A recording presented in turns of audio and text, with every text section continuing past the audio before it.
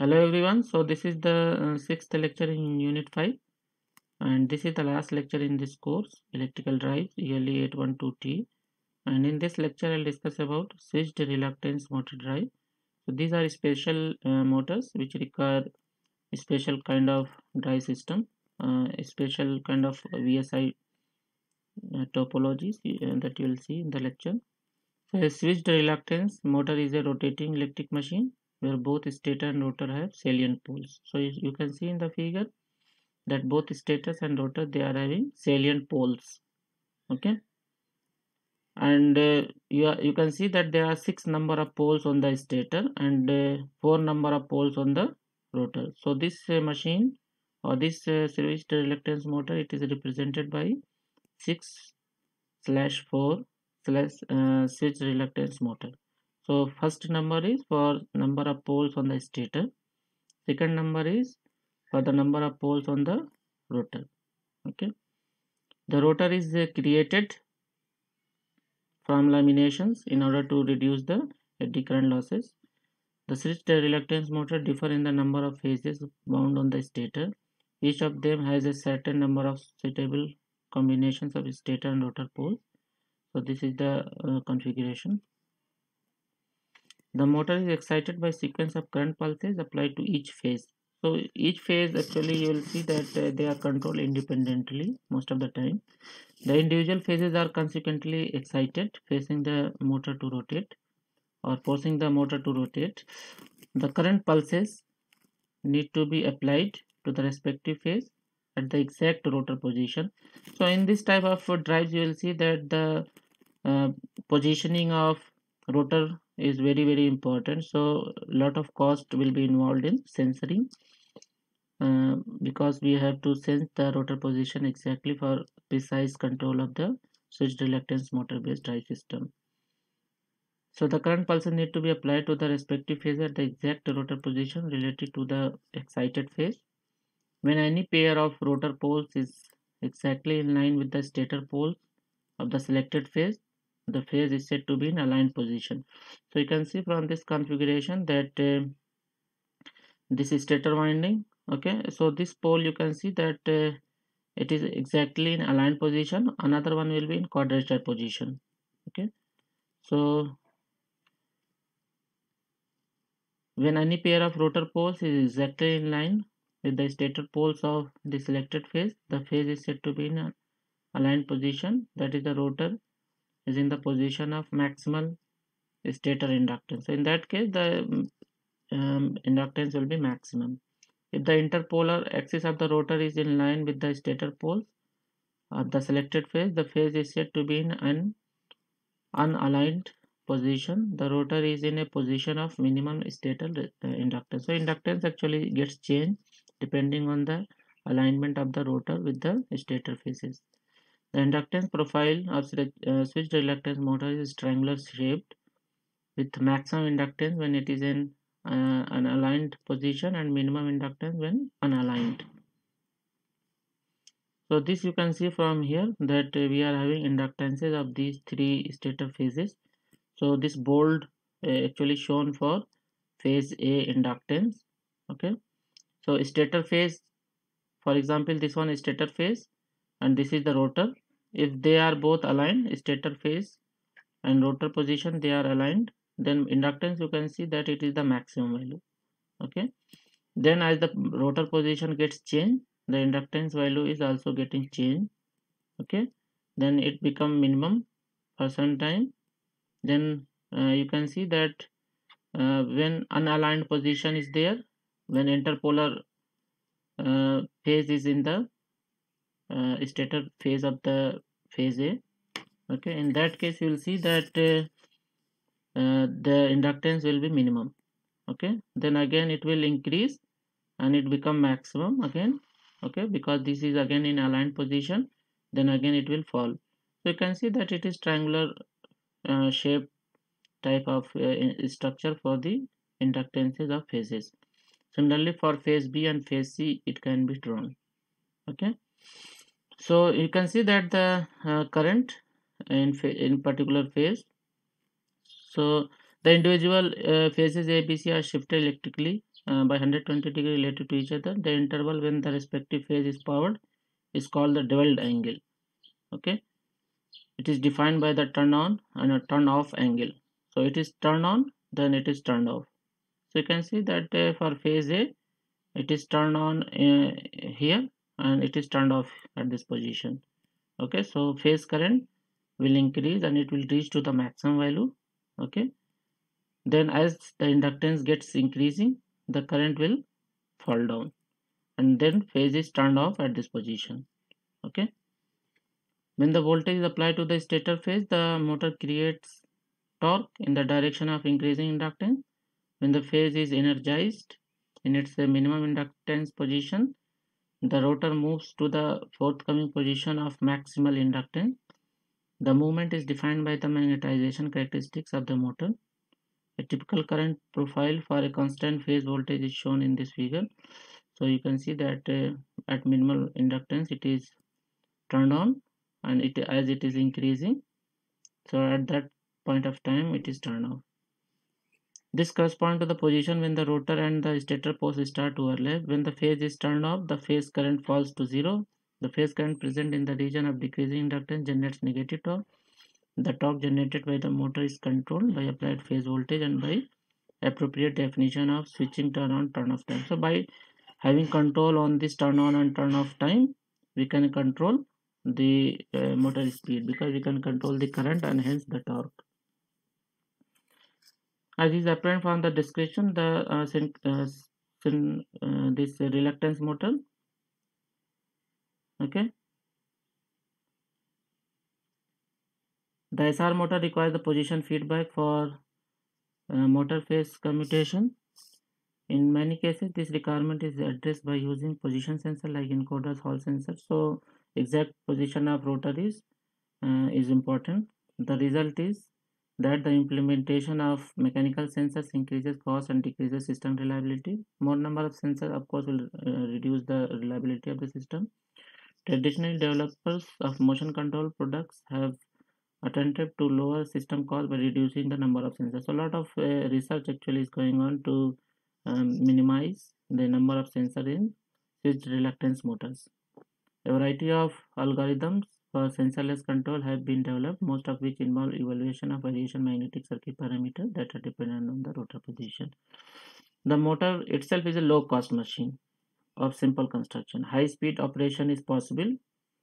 Thus, motor is suitable for high-speed application like vacuum cleaners, fans, white goods, etc. As discussed above, the disadvantage of synchronous motor is the need of sharp position information for proper switching of individual phases. Also, the motor structure causes noise and torque ripple because it is not purely sinusoidal. As you can see, the greater the number of poles, the smoother the torque ripple. But motor construction and control electronic become more expensive in that case. Okay, torque ripple can also be reduced by advanced control techniques such as phase current profiling. So this is a structure of digital control synchronous motor. You can see that for each phase we are using these two switches which are precisely turned on and turned off, okay, in order to control the current through this, and that will control the torque and hence it will control the speed. So for controlling the speed, the proper turn on and turn off time of these switches are uh, created with the help of pulse width modulation techniques. Okay, so each phase you can see that they are controlled independently, unlike the conventional VSI fed induction motor drives. So there is some a little bit different in these types of drives. The switched reluctance motor is driven by voltage strokes coupled with the given rotor position. The profile of the phase current together with the magnetization characteristic define the generated torque and thus the speed of the motor. Due to this fact, the motor requires electronic control for operation. Several power stage topologies are being implemented according to the number of motor phases and the desired control algorithm. The particular structure of the switched reluctance power stage structure defines the freedom of control for an individual phase. Okay, a power stage with two independent power switches per motor phase is the most used topology. So this is the most used topology for switched reluctance motor. where per phase we are using two control switches, which is control independently. Allows the widest freedom of control. Other power stage topology shares some of the power devices for several phases, thus saving on power stage cost, but with these the phase cannot be controlled fully. If you reduce the number of control switches, then cost will reduce, but independently we cannot control each phases. Okay. Note that this particular topology of switch reluctance power stage is fault tolerant. Okay, so any fault occurring in the system will stand with that. So this type of drive is fault tolerant. Okay, so you can see there are two type of pulse width modulation technique that is used in switched reluctance motor. One is soft switching and another is hard switching. These are very common terminology in power electronics. Soft switching means when both voltage and current, zero voltage and zero voltage or zero current switching, that we call soft switching. In that switching actually the losses will be low. Hard switching when voltage and current both present in the system and we turn on and turn off the system. Of course there will be more switching losses in that.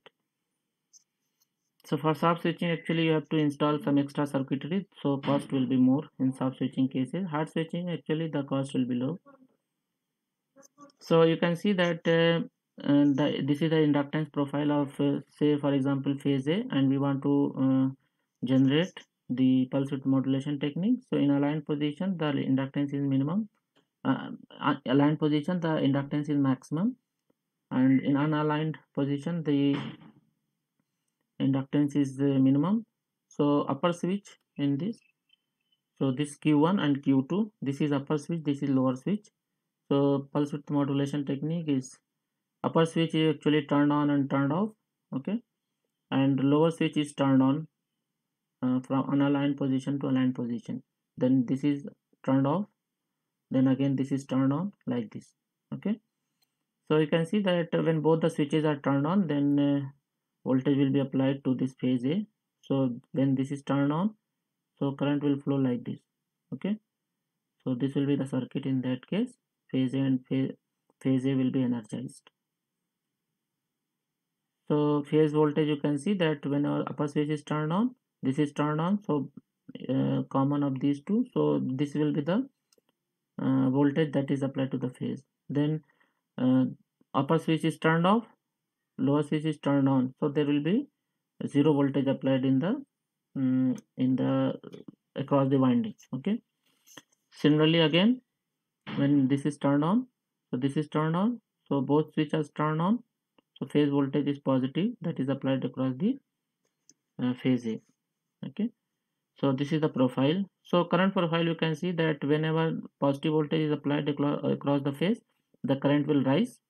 Whenever zero voltage is applied, so inductor will discharge through the freewheeling diodes and it will the current will decrease. Then again positive voltage is applied, then again the current will increase. Then again zero voltage is applied, so current will decrease. Okay, so this will be the phase current profile. And when negative voltage is applied, the current will fall. Okay, so this is the hard switching technique. So you can see that this is something like bipolar type of configuration. Okay, so again when so you can see that both upper switch and lower switch, they are turned on and turned off. Okay, so commutation both the switches take place simultaneously. Here lower switch the commutation is not taking place, only upper switch we are turning it on and off. But in hard switching case, you can see that both the switch are turned on and turned off together. So we are getting plus VDC and minus VDC. So you can see that the swing in the applied voltage across the phase is high. So in these cases actually you will find that more will be electromagnetic interference and there will be high dV by dt.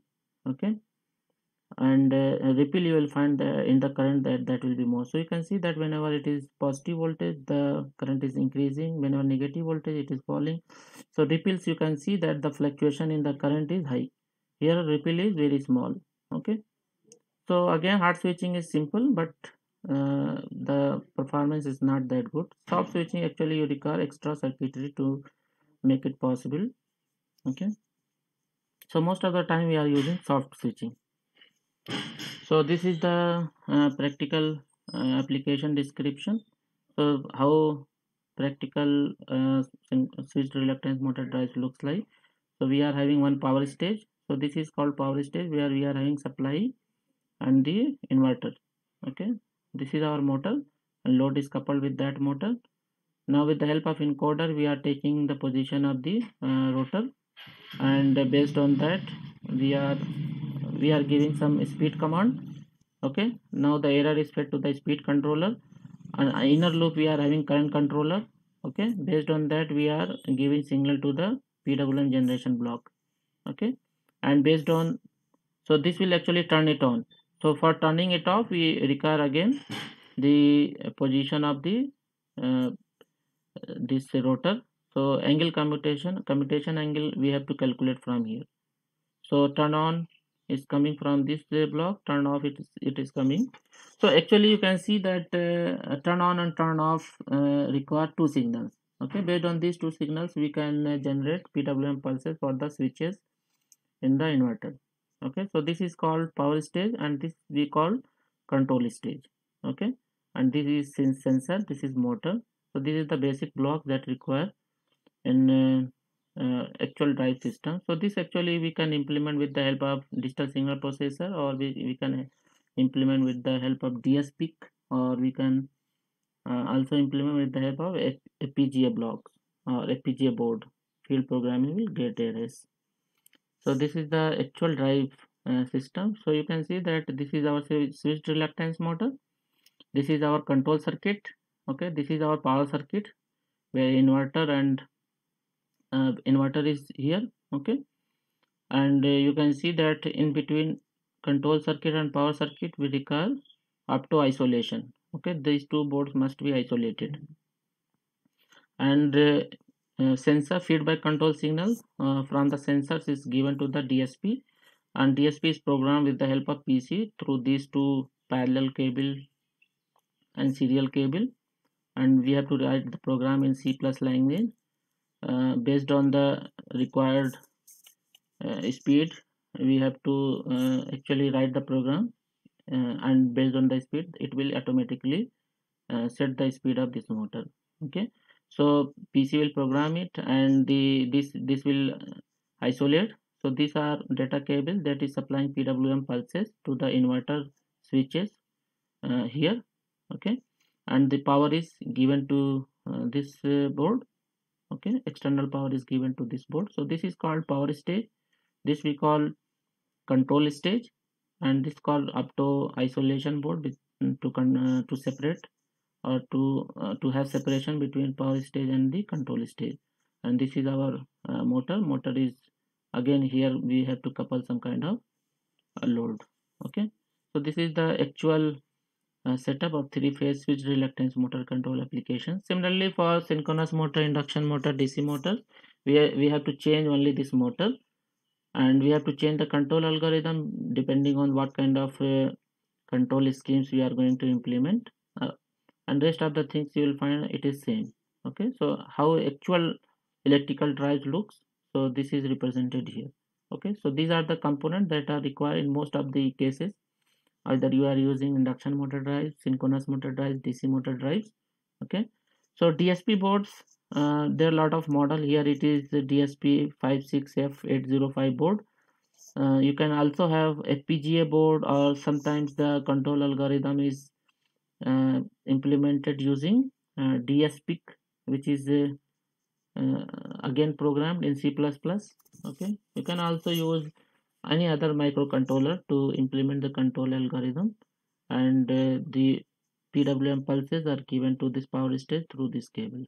Okay, so this is all about this unit 5, and this is the last lecture of this course. Okay, thank you. If you have any query you can ask me. You are most welcome, and I will reply to each and every inquiry of yours. Okay, thank you.